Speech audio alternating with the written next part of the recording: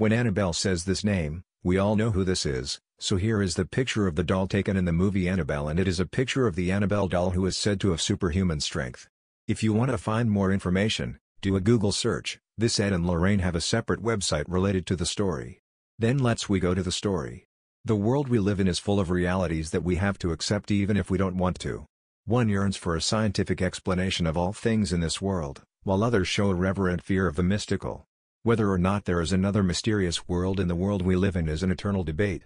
However, when the cowards retreat, there are not those who are sick from going to peek into the supernatural world with a cultivated courage.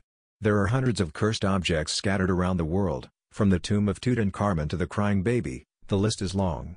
The story about the Annabelle doll spread rapidly around the world with the production of the movie Conjuring by the director James Wan. This doll, which is still safe in the museum of Ed and Lorren Warren, a real-life occultist couple, is a completely different cloth doll than the one shown in the movie. Raggy Doll was recreated by James in a more frightening manner for creative work. By the year 1970, Donna, who was a school student, was gifted an Annabelle doll bought from a thrift store by her mother. At that time, Donna and Angie, who lived together with her friend Angie in the dormitory of the school, sometimes felt strange about this doll, but they did not take it too seriously. At first they didn't pay much attention, but soon they both realized that the doll was moving from place to place. Donna and Angie's friend, Lou, didn't like the doll either. She always said that the doll had some mystery and they should throw it away. However, Donna and Angie, who were fashionable urban girls, did not take it into serious, thinking that there was some explanation for such mysterious events. It didn't take long for everyone to realize the truth. One day, Donna comes to the dormitory after school and sees the Annabelle doll covered in blood-red liquid all over her body.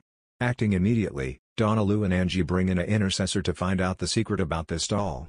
The person informs them that some time ago there was a wasteland where they lived and the spirit of a little girl named Annabella Higgins who died there has entered this doll. He further said that they have no problem with her soul and that the girl wants to live with them in the body of the doll. Accordingly, Donna and Angie agreed. A very big mistake happened to the intercessor. It is only after that the doll starts to become more violent. Although they could not prove it with evidence, they soon began to understand that this doll was very scary. The girls, who meet Ed and Lorren at the property through a priest, seek their help. As soon as the experienced Warren couple saw it, they realized that this doll was not a possessed spirit, but a demon bound to a doll. As long as it is free, the only purpose of that spirit is revenge. It does not need reasons. Taking the doll back to their museum was not an easy task for the Warren couple. Stopping the vehicle for no reason on the way. Applicability of sudden speed. When they had to navigate obstacles such as brake failure, Ed soaked the doll completely with holy water where the trouble was too much to bear. This gave them a temporary reprieve and enabled them to take the doll safely to the museum.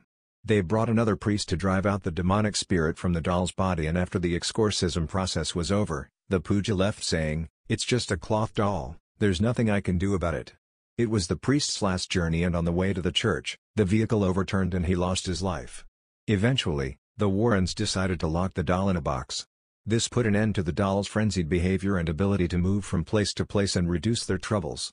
However, the demonic spirit still exists in this doll, which is kept in a safe deposit box at the Warren Museum.